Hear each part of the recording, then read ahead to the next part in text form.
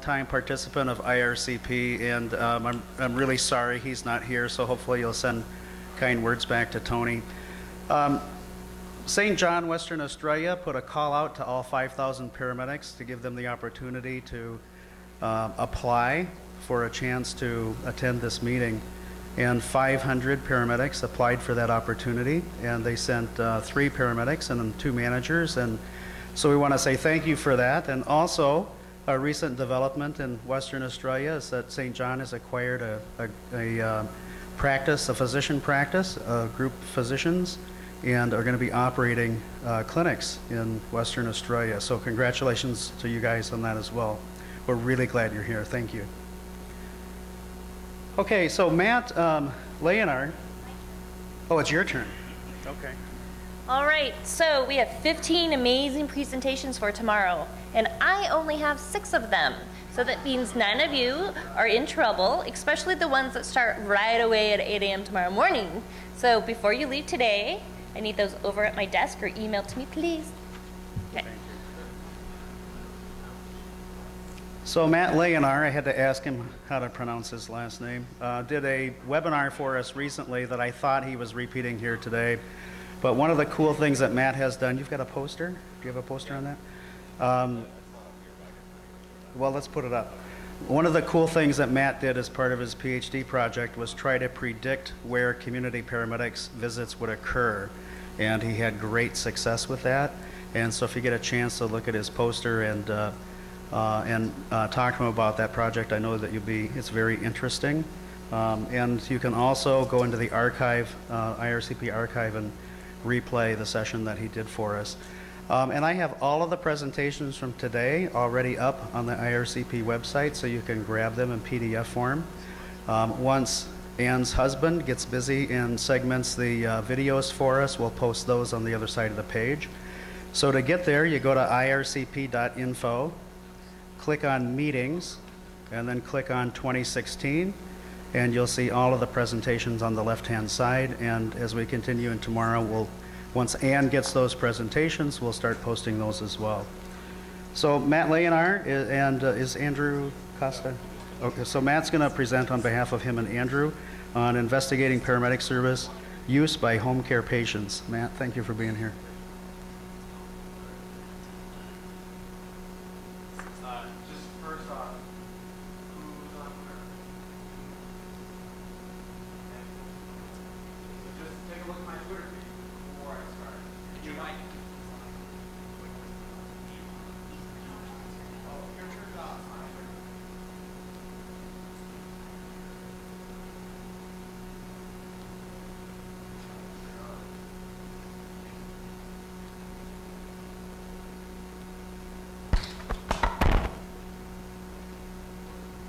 There we go.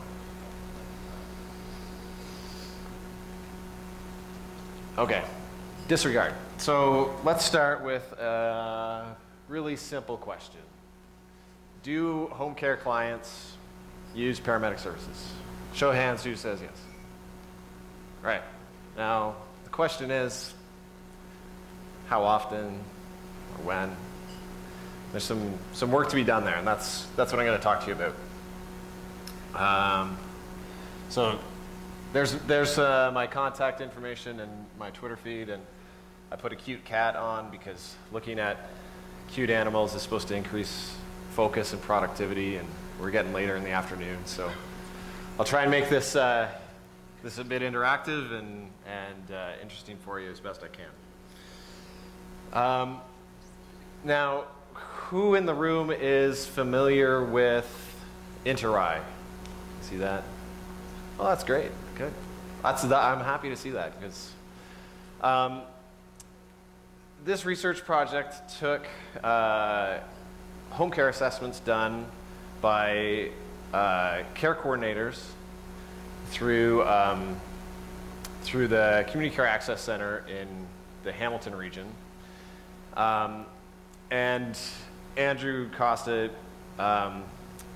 through his research, developed and validated a tool called Divert, which was an algorithm that looked at characteristics of these patients and whether they were likely to return to the emergency department. And when I first met Andrew, I said, well, how do they get there? And so this is the divert tool. It's really dominated, sort of the high risk, have previous use, cardiorespiratory symptoms. There's a few other things in there around mood and UTIs, but it gives 6 different levels of the risk for home care clients and whether they end up going repeatedly to the emergency department.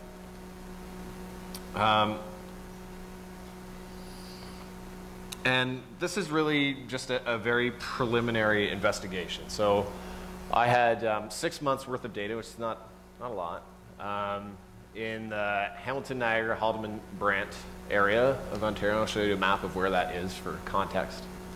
And there were 2 parts of what we were looking at. One was whether or not the patients went to the ED by ambulance, and the other was whether or not they were discharged. So discharged or other could include admission, transfer to a different setting, or died.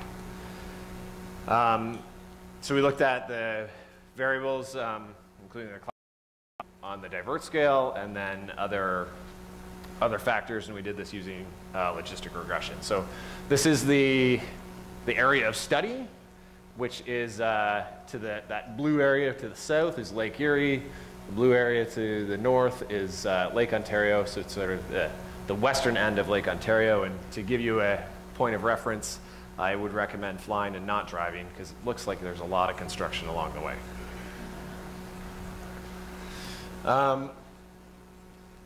So, all right, let's answer the question. So, do they go by ambulance? Well, good for me that I'm just starting my PhD studies. I got some more work to do. The divert scale, not too predictive of whether or not they go by ambulance. Again, this is preliminary investigation, and when I look at more data, maybe that will change. But the things that were statistically significant were their age, gender, whether they're living with a caregiver, whether they're in a rural setting or not. And an interesting one was an interaction term between gender and caregiver. And so what that means is that, so if they're female, they're 36% more likely to go by ambulance. If they're living with a caregiver, they're 25% more likely. But if they're female and living with a caregiver, that's decreased. So that means that we're talking about males who live with a caregiver and females who don't live with a caregiver.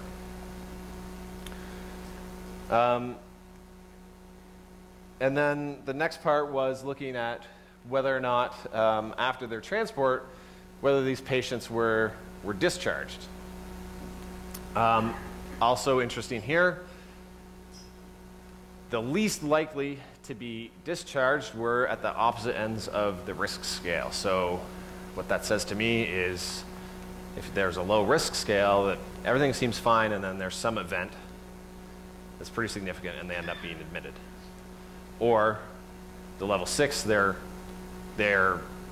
significant comorbidities, these are sick individuals, and they end up getting admitted. So, what?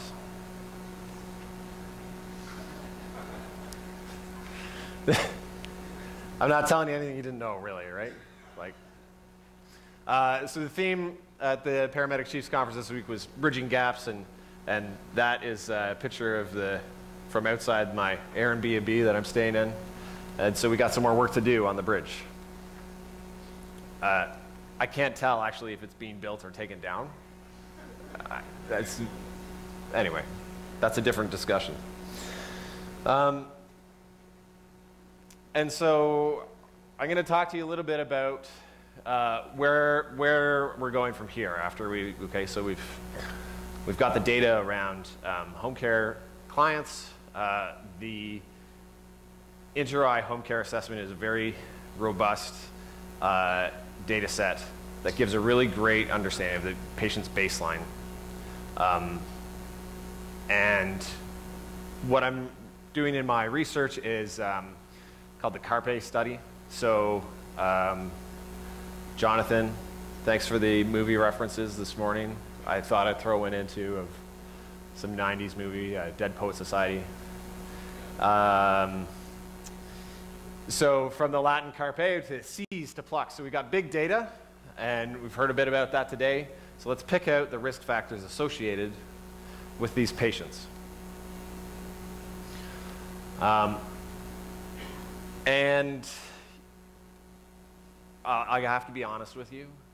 Ron Myers was talking about the CSA group, and I'm very pleased to be part of the technical committee because standards excites me. I know a lot of people can glaze over when some of the stuff is being talked about, but I'll put it in this context for you. So we have 4 different nations represented here, and I want you to think about, for all of the paramedics, what you were taught when you were in school to be a paramedic, in your rapid head-to-toe assessment. That 90 seconds, you're doing the head-to-toe assessment. How different do you think that assessment was between Australia and the UK and the US and here in Canada? Very different? Who thinks it was very different? Show of hands. Very different. It's got to be different across. We're all in different places. Nobody. So the next question is, well, what did that 90-second rapid assessment do for you? How did it inform your clinical judgment? This is what sort of thinking in terms of what are the assessments that we're doing in community paramedicine? What are they doing for you? And how do they inform your clinical judgment?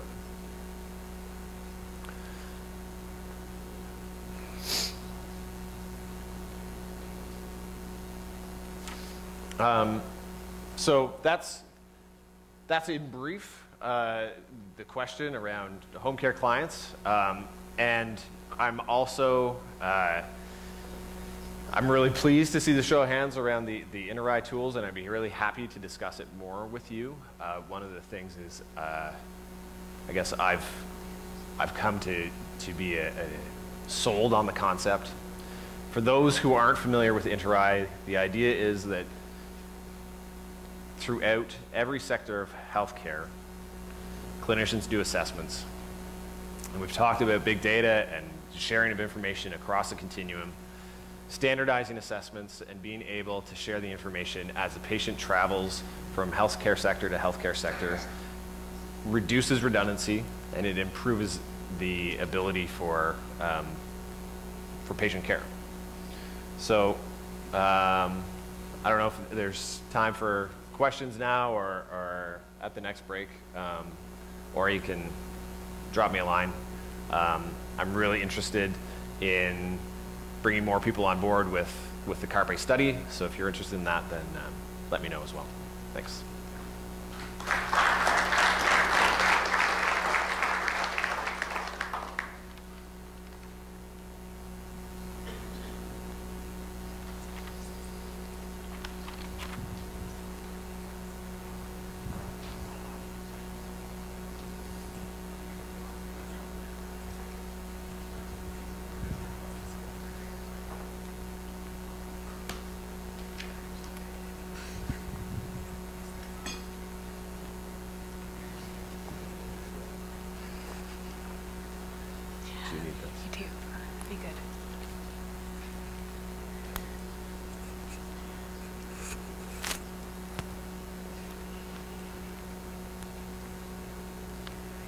Hi, Anne.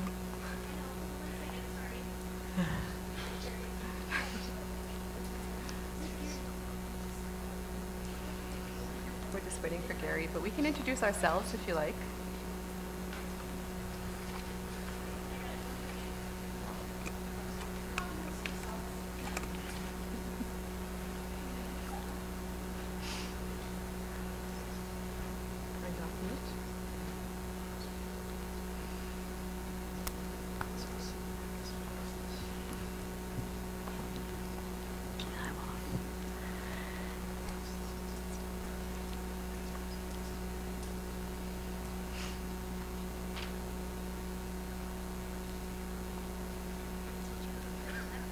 Okay, a roast.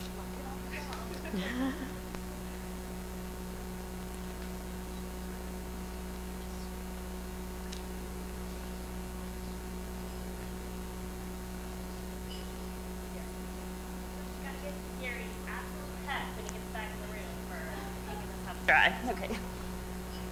I'd love to introduce my team. Awesome. This is Kelly Prime. He is the operations director for Midway and Shamrock Ambulance. And Kelly Tokarczuk, and she is the, I'm trying to say their titles correctly, the manager of home care many places, east and south of Saskatoon Health Region. And I'm Sherry Julet, the manager of pre-hospital emergency medical services for Saskatoon Health Region. So we're here to talk to you today about a client that we worked with in home care, and our title is Expanding Interdisciplinary Team Models to Enhance Client Care in Rural Settings.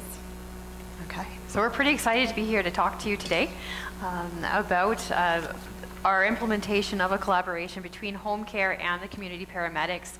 And we're going to use one of our case studies to sort of walk through how we developed that programming and built the team to provide services in the client's home. To be smarter than the thing.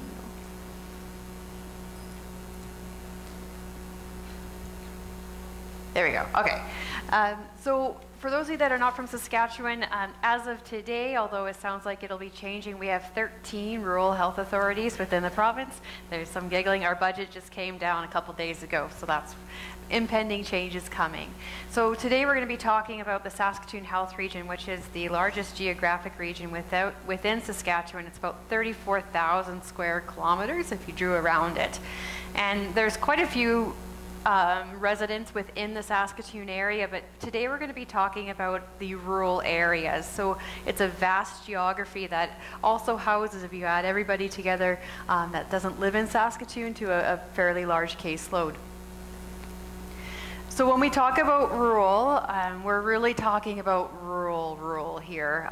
So middle of nowhere, middle of everything rural. So Wadena Wynyard is about 200 kilometers east of Saskatoon. And so that just gives you an idea of what we're actually talking about in our delivery of care model. So within the program, we're going to be talking a little bit about sort of our rural community care objectives. So some of our challenges, one of the biggest ones is our staffing levels. So how to recruit and retain staff to provide services, and also access to resources within our rural environment. In order to do this, we've developed collaborations with our community paramedics, with our OTs and PTs that travel in those regions, and also with our long-term care facilities to enable us to provide care.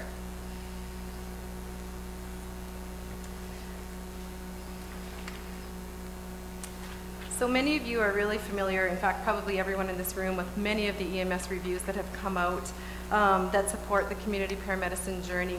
In Saskatchewan in particular, of course, the 2009 EMS review, which is a lot of people know about, but specifically in Saskatoon Health Region, we also had a review done in 2010, and that was a rural health strategy. So that outlined a changing direction for EMS as well, with some key recommendations.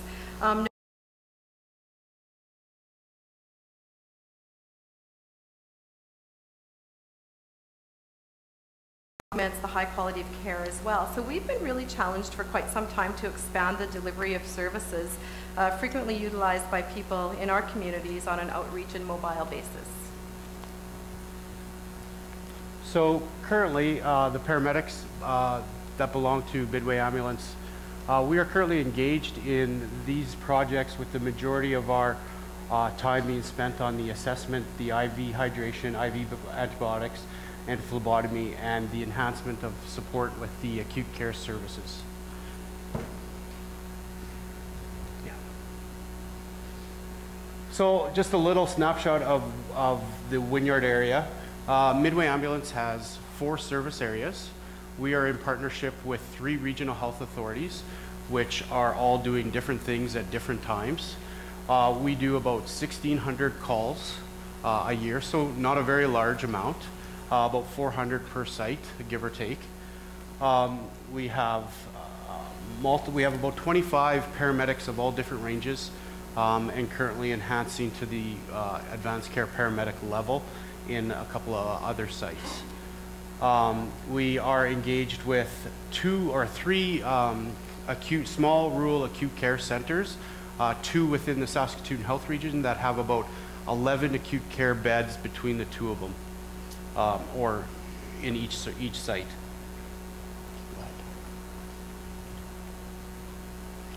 Okay, so this, I want to introduce you to 2 of our friends. So this is Adolf and Margaret, and we do have permission to use both their picture and their actual names. And it was important for us to be able to use their names because that's in home care how we approach client care.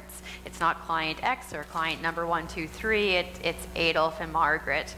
So Adolf became a home care client back in 2008 and really had very little interaction with home care at that time.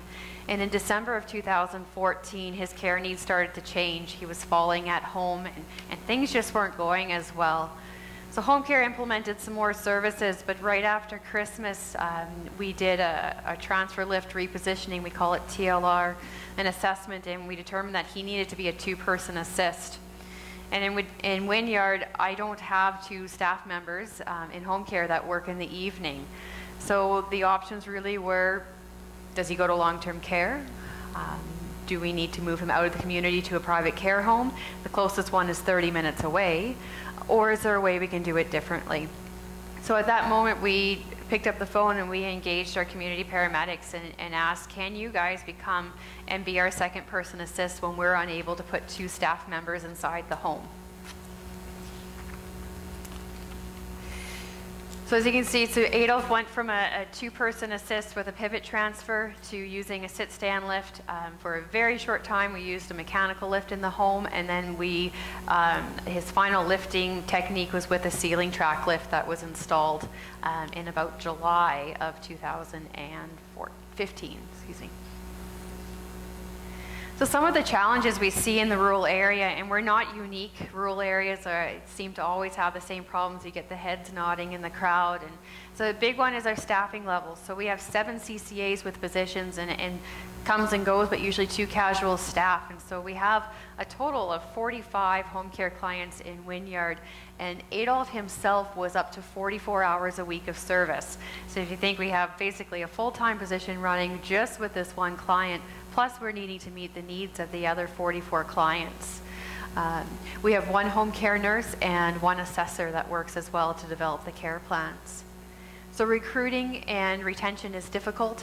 If you're not from Wynyard, you're probably not traveling out there to live there unless you have some kind of a tie. So we had to figure out how we're developing our care team.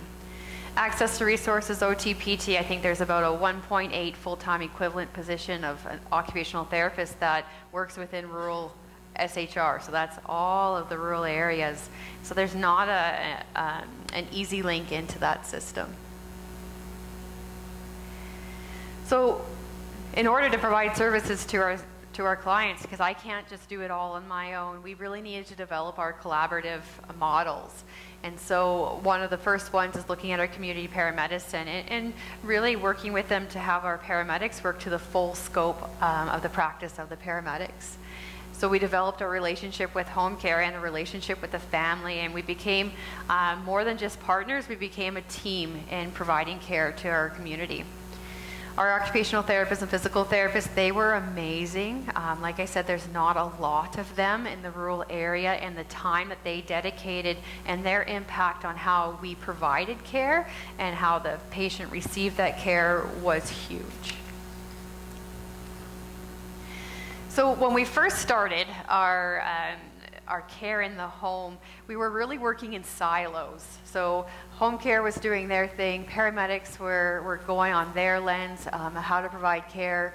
We had our OTs, PTs, and the family. And although we were providing really good care, the patient was safe and the staff were safe, we really weren't being effective because we weren't working together as a team. We all were coming with our separate lenses at this time.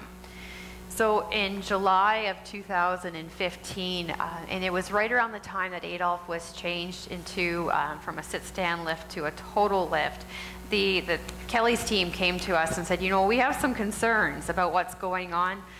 The family and the paramedics had really created quite a bond, and we did a measure called Stop the Line. If you know about lean and lean methodology, it really just means that somebody puts up their hand and says we need to stop and we need to get together and figure out what our next steps are going to be. And so in July of 2015, we met as a team group. So we had paramedics, myself from home care, our occupational therapist, our physical therapist, and the family, and of course Adolf and Margaret. And we sat down and went through all of the steps and developed what our care path was going to be together. And what it did was put us all on the same page. Everybody was hearing the same information so we could move together. So from that point on, this model is really what we started to look like. And this is where we really started to deliver some excellence in care for our client. So in December of 14, we were engaged by Home Care and got the Saskatoon Health Region involved. And we started working on a schedule for Adolph's care. Kelly's schedulers came to us, and on a weekly basis, they assessed the times that their crews could go in and what times they needed assessment. So in December, in the middle of December, we started it. But this data shows from January 15th all the way to February 16th, where Adolph eventually moved into a home. Every Friday afternoon, the scheduler would contact me with the schedule of the care aides and the times that they were short. So I would take that schedule, apply it to our schedule, engage our paramedics, and we would schedule somebody in. If we couldn't meet the needs of those visits or assistance, I engaged the other paramedics in the other areas and brought them down at times. So because I'm the pencil pusher of the group and I have to respond to my senior leadership, we crunched some numbers about what is the cost of care. So how much did it cost us to actually do this? And the chart really shows the different levels. We have our CCA costs, we have our paramedics costs as the green. The in-kind is Kelly and his team. They didn't charge us when they responded to care between their normal working hours, which they didn't have to do that, but it was part of their buy-in to this project. And it also made it financially feasible. Some of the other things they also did is we operate, although they're not unionized employees within the region, we do operate off of the union, I guess, CBA that our in-scope employee paramedics would utilize, and they were willing to waive some of the 3-hour callbacks. We paid them for an hour instead of 3 hours, which again made this possible. So the red line across the top is the average cost of long-term care. We averaged it at about $187 a day. And so you can see for most of the months, we actually ran underneath what the cost of long-term care would be to the system. It's important to note that this project was funded through it's the Home First program. So we did receive an injection of money from the Saskatchewan government that enabled us to do an enhanced care in the home. But you can see from July through November, there was an increase in usage. And does anyone have any idea why? Just shout it out if you do. Pardon me? The weather? Not quite, but you're close. It is a season. We're talking rural Saskatchewan. Farming. Ah, yeah. So they're in the field. The family was in the field. And so when you're looking at home care and you're looking at your collaborations, understanding the population and how those service needs are going to flux is huge. And so in those months we did bridge over top, but you can still see cost effective overall. So presently we have these projects going on in the future, in the very near future. Our community paramedicine is kind of every day evolving.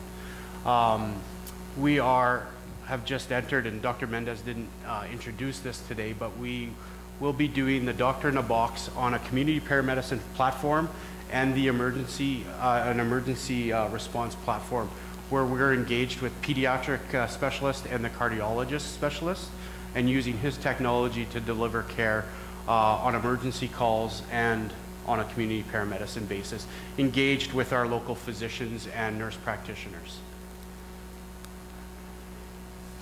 So some of our learnings and next steps, I think number one is don't let the perceived lack of resources stop you from providing care. I think it's easy, the quick no comes up, no, we can't do that, but you can. You just have to look outside of what your normal box of care is. Embrace extending that circle of care to non-traditional role models. So we hadn't really worked with paramedics before. You know, we're still figuring everybody out, but the development of the team and the understanding of each other has grown so much that it really enhanced the professions on both sides of the groupings. So we're going to be doing some continued team building between home care and paramedics. We did do a post-collaboration survey with both aspects to see what the feedback was from the staff, and I think there's some learnings we'll go back to and definitely ways to continue to grow our team. And Margaret, if you know Margaret, you would love Margaret. She has sayings that go everywhere, but one thing she said to me one day, I think I had been telling her no, and she looked at me and said, the only thing a person cannot do is bite their own ear. And I kind of giggled at it because it's kind of funny, and then I thought, wow, like how often in your life is someone asking you to bite your ear? Like not very often, so that means the possibilities are really endless, and it's actually exciting. It almost frees you to do more.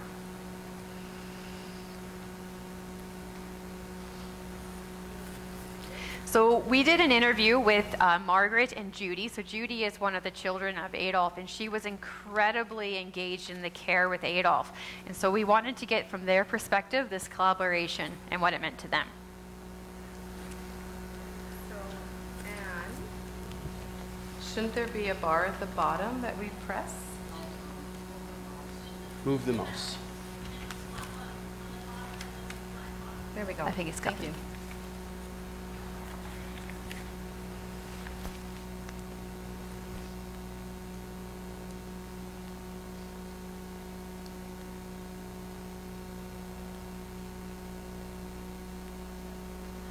There should be sound there.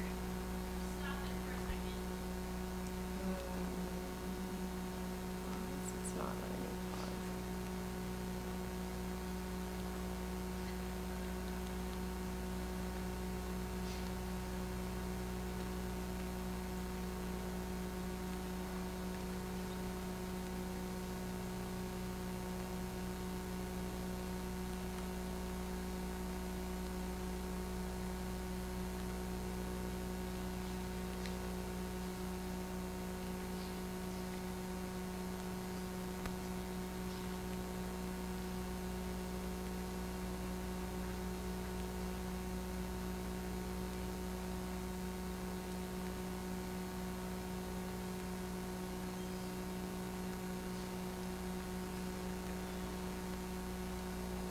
Should we pull that flash drive out, Anne?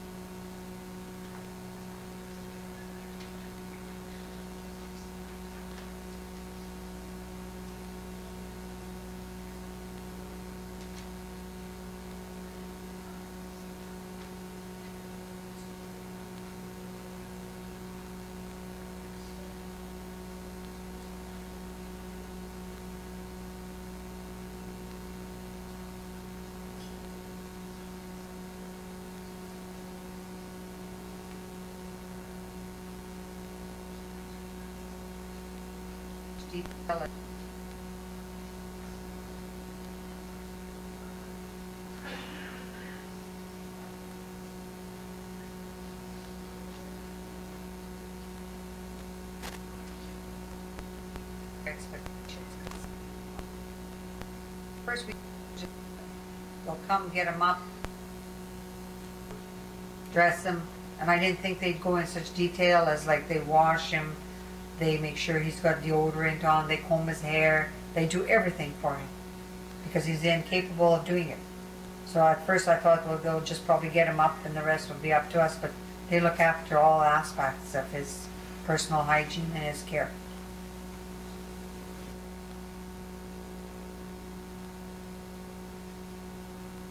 They actually comfort him like, okay. They crack a little joke sometimes, you know, and he laughs at that. Yeah, like they really make him feel at home. They make him feel like he's a person, not just an object that they have to deal with. You know, they attend to him in a professional way. Oh, They treat him with respect. You know, I just can't say enough about them. They're just very good. You have an exceptional team there, yes, Yeah. you sure do. really good.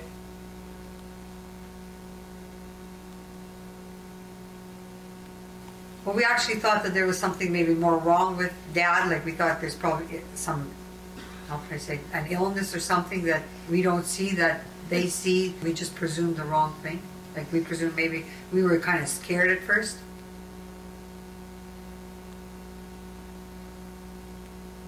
Oh, when the team comes, it's actually, you know, when they didn't come there for a few days when Dad was gone, we were kind of like I was lost. lost. Mom was lost. She was lonesome. She says, you know, I miss those people. She said, they sure become a family. At home is probably the best thing that we could have ever had happen because everybody comes here, like the kids come here, the great grandkids come. So, and Dad is much happier at home. Like we can see now, he cannot wait to come home. So when he's at home, he's happy. Even if there's nobody, just the TV and the radio, at least he, I guess, feels comfortable in his own environment. So 6:45, she phones me. She says, Judy, Dad is screaming something unbelievable. So I come in. Yeah, he's all on the floor except his head is just leaning against the bed. So we put a slider under him and we kind of slide him down, put a pillow under his head, we put a quilt over him. Then we started to put the sling under, and I said to Dennis, you know, maybe something is, maybe I better call somebody. And I didn't know who to call.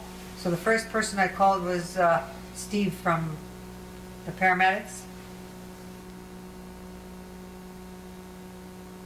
I can attest to that. That day that Dad got sick, because you kind of took it off of my shoulders to get him to the hospital. And I arranged to, because right away Donna called that there's a bed available. Like that made it so much easier on me. Like, because I have to stay here and kind of stay with Mom.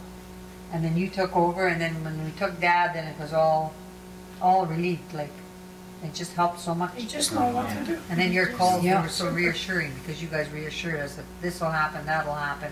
And then if things get better, home care will be reinstated. Like, you gave confidence in us that things are going to happen the way they should happen, and they are happening.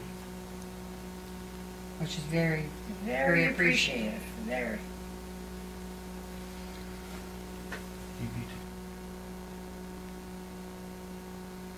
To be honest, I think my dad probably would have died from depression.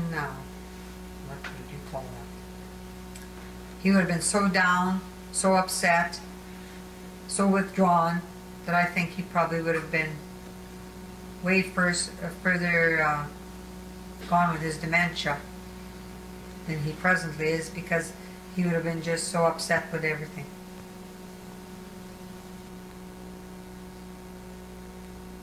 I call them my angels. I truly believe in them, and I know that they'll be there for a long time to help us with everything that comes along our way, whether it's good or bad. Mostly bad things come, but they go away with your help. I call them, they're my stars from up above. That's what you are to me.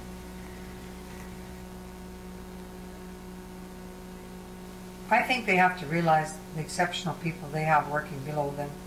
That it's unbelievable that these people are so great and so knowledgeable and so dependent that they deserve all the credit and appreciation that you can offer to anybody.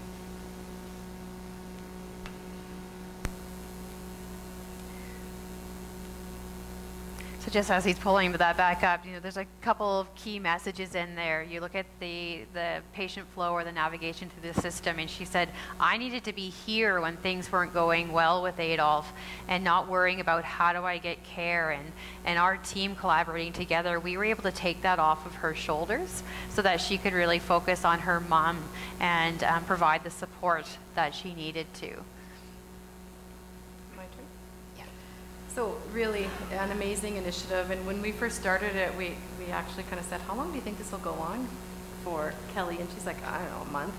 13 months later, Adolph then went into respite and died a week after that. So 13 months of keeping this gentleman where he wanted to be was really amazing. Lots of learnings to develop this program. We modified, we improved as we went. We did the stop the line, we did what we had to do. So as an administrator, we're always tasked to try to figure out how do we make a difference. And we've got piles of data you've seen up there. It's just amazing. But after Adolph died, Kelly phoned me and he's like, you're never gonna guess what. And I'm like, okay, what happened? Like, what's going on? Like, he's passed away, what more could happen? Like, what's next? And he said the family phoned and asked Steve if he would be an honorary pallbearer at Adolph's funeral. And I thought, okay, all of the qualitative and quantitative data that we've ever collected, who cares? That has told us we've done the right thing. My boss has told me when we get a little bit frustrated, he says, Sherry, we're not worried about saving lives anymore, we're worried about changing lives. So I think this was a life changer for this family and for Adolph, and a lot to be learned from this family. So, and just a final note, from the paramedic standpoint with Adolph and his family, we just didn't come into their life and leave their life. We are still engaged with Margaret. Twice a week, my paramedics head over there for coffee just to have a conversation. And that makes all the world of difference to that family. Many times they invited us over for supper. There would be times that I would go to assist the lift and have 14 dozen pierogies in my lap by the end of the day. So that's not only what the paramedics meant, but the care aides. We would sit, we would have coffee. We just didn't come in there and do the job and leave. We engaged the family. I think we all lost about 10 pounds after Adolph passed away, because you never left the house without having cake or pierogies or something. Yeah. Thank you very much.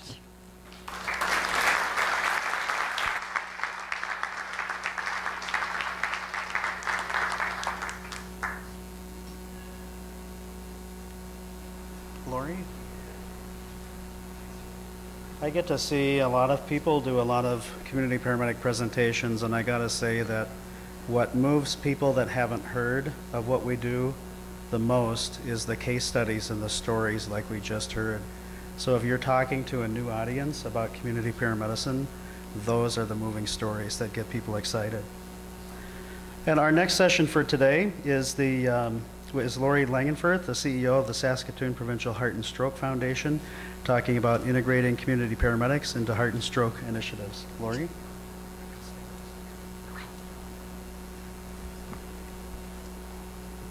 Can you guys see me over here?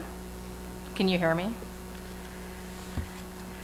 Very happy to be here today. Thanks for including us in your session today. I'm just going to make sure that I can.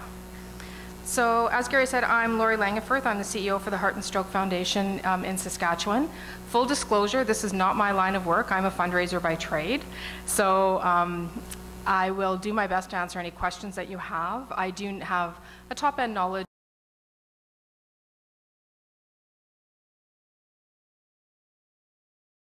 to give you guys some good information here. So BC and Winnipeg are two examples of some of the great work that paramedics do in partnership with the Heart and Stroke Foundation across Canada, and work that we do in every province. BC Pad Champs, we have 200 trained paramedics. What they do is they deliver orientation sessions to sites, provide input on placement of AEDs, maintenance, use, help develop emergency protocols and site plans, debrief staff and volunteers post any event, and assist with AED data. They also make referrals to trauma counseling if required, and that's all that's happening in BC. The Winnipeg Fire and Paramedics Association of Manitoba does training, AED placement assessments in facilities to assist them on where best to place units, and they run mock codes to help facilities review their action plans.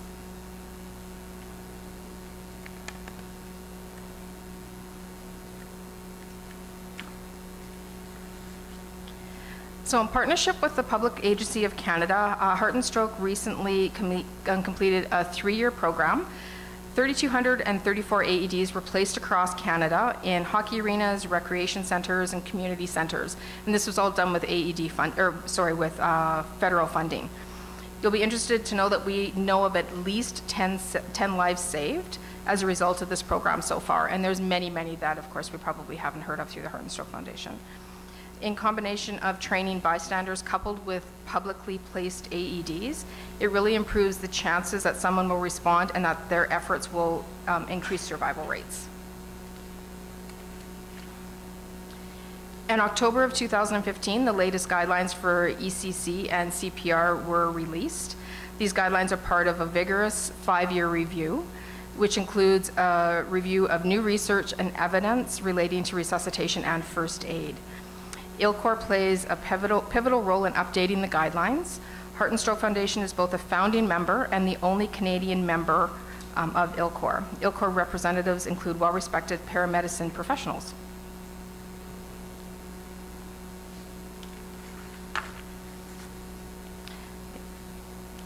Adult chain of survival is split into 2 chains. One for in-hospital and one for out-of-hospital systems of care. The new basic life support training incorporates a dual stream design, supporting education in both pre-hospital and in-facility providers.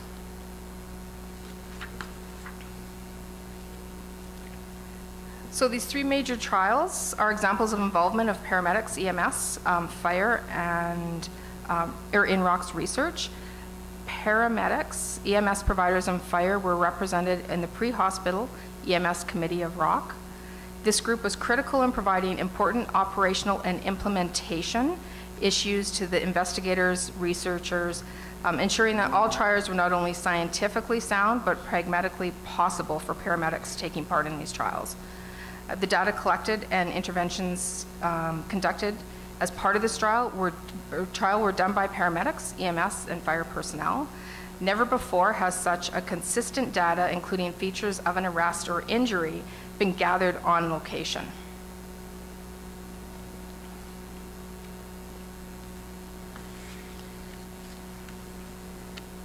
So CanRoc is working with EMS professionals across Canada to set up sites in every province.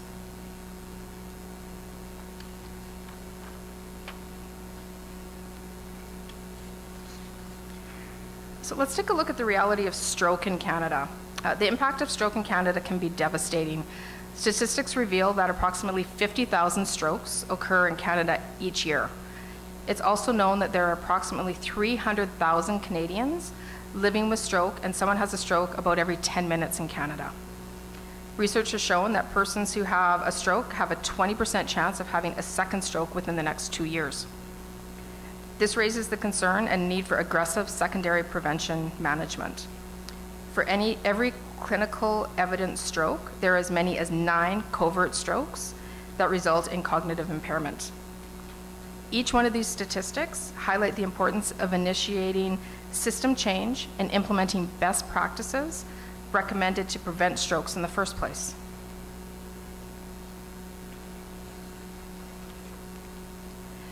Paramedics need to be called for early management and transport as they recognize and mobilize.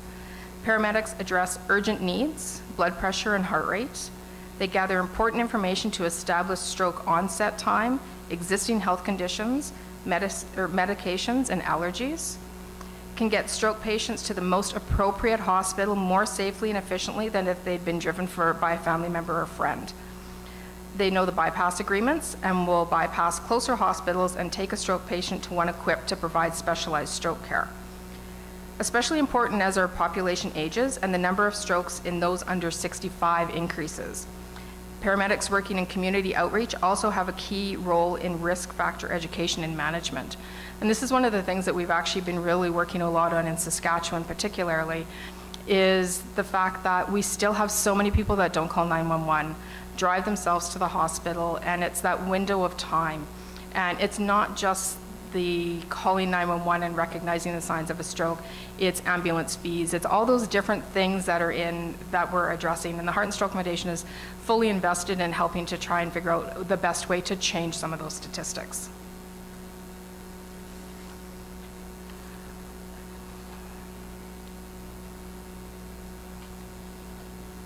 Sorry, changing my slides before I'm ready. So Heart and Stroke Foundation of Canada adopted the FAST for signs of stroke in 2014. And we're working closely with EMS in Saskatchewan and across the country. In Saskatchewan, over 200 ambulances now have the FAST signs on them. So that's something that we've been working with them for this past year. And we're very grateful for all of the different communities for putting that on. I see it everywhere I go, and it's wonderful for us. We know of, with this campaign in Saskatchewan, we know of 2 saves, not from the ambulances specifically where they're seeing it, but from the TV commercials. And like I said, we know of 2 people, and one of them was a young lady in her 30s that was saved. She saw a commercial on FAST the week before and said to her husband, if you ever see any of this in me, please call 911. She did, and she walked out the following day.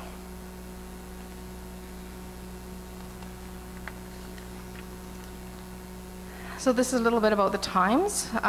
We know that 32% of stroke patients arrive within 3.5 hours. 37% of patients arrive within 4 hours. Patients in their 20s and 30s take the longest, 8 hours versus 6 hours for 40-year-olds and older. There's still this idea that young people don't have strokes.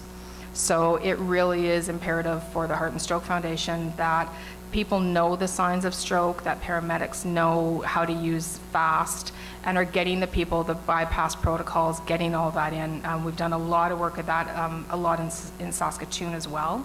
There's some really, really good processes in place. A picture of a mobile stroke unit that has a CT scanner right in it.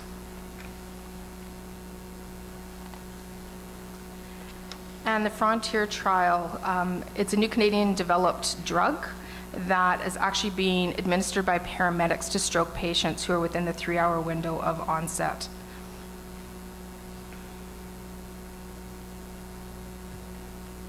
And just a little bit of a plug, we've got the Canadian Stroke Congress in Quebec City in September, so something that hopefully that you guys will join us for. Really, thank you for taking the time to have us today. It was a really pleasure sharing with you some of the ways that we're currently working together, and hope that this is a trend that will continue, and that we'll find more ways to work together in the future.